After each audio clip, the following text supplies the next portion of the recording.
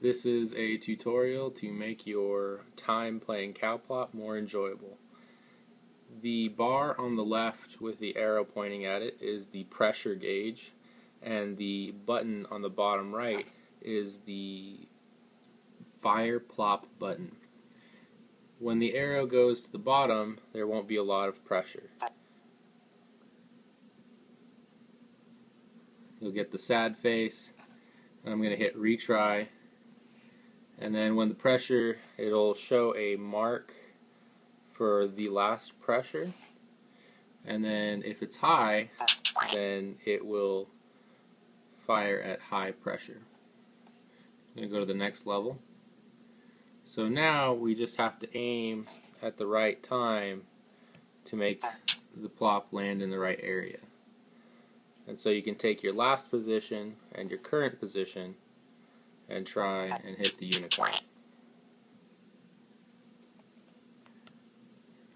Finally, the last thing that I want to show is the bouncing walls. So if I drag, I can click and drag any wall around with the 4 arrows on it.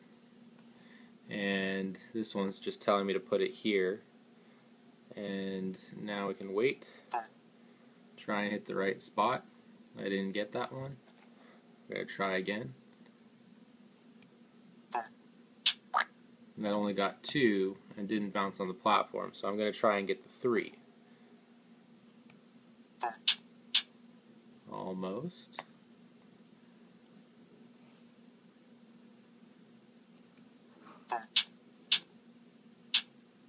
And there we go. One more tutorial level. This one's at an angle. The green bouncer bounces faster than the other. Yellow bouncer. Red bouncers stop the plop. And that's how you play the game. Get to this level and try out that button.